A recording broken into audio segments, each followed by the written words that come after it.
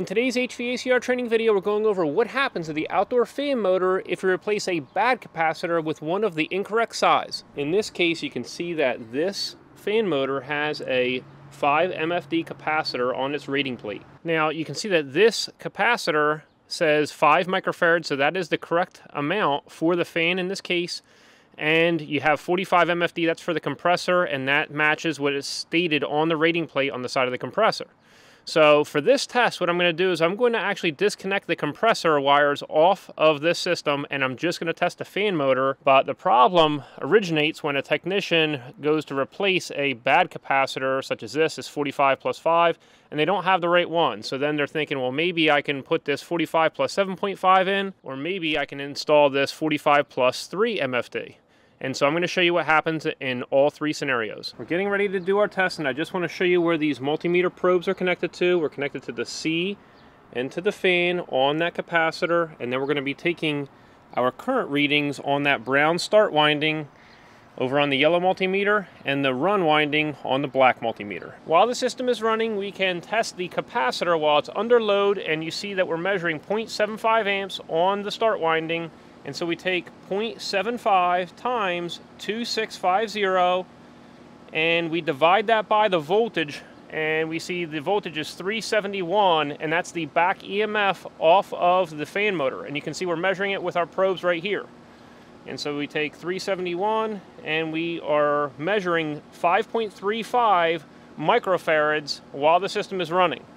And so you can also see that the run winding is drawing 0.73 amps. The start winding is drawing 0.75 amps.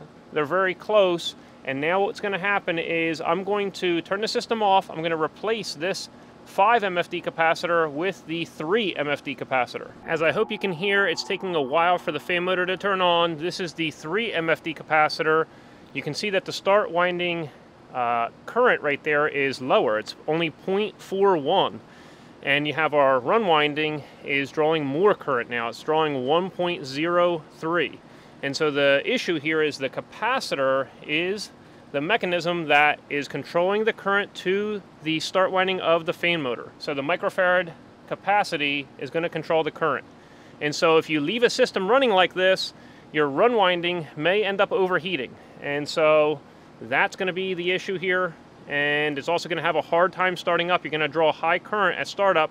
That's also an issue. You can also notice that we have a low voltage right here, so it's a lower back EMF, so we only have 317 volts. Now let's switch this out with the 7.5 microfarad capacitor.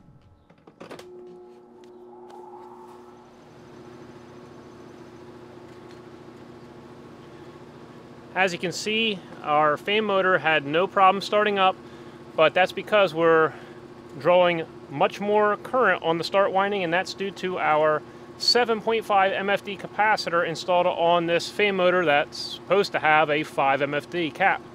Now on the run winding, you're seeing 0.43. So we have a significantly higher current draw on the start winding of that fan motor. As well, you see the back EMF is higher as well. And you see that this capacitor is actually only rated for 370 VAC. So that cap may not last very long. It's not a 370/440, so it's not really made to withstand that, but you see that our current is very high right now. So if you left it like this, you could end up having a burnout fan motor due to an overheated start winding. So that motor would end up failing. That capacitor is also going to end up failing. So takeaway one is to make sure to replace the capacitor with the correct size new one. And the reason for that is if you install a capacitor with an MFD reading that is too low, the motor on the start winding is going to not draw enough current, and the run winding is going to draw excessive current.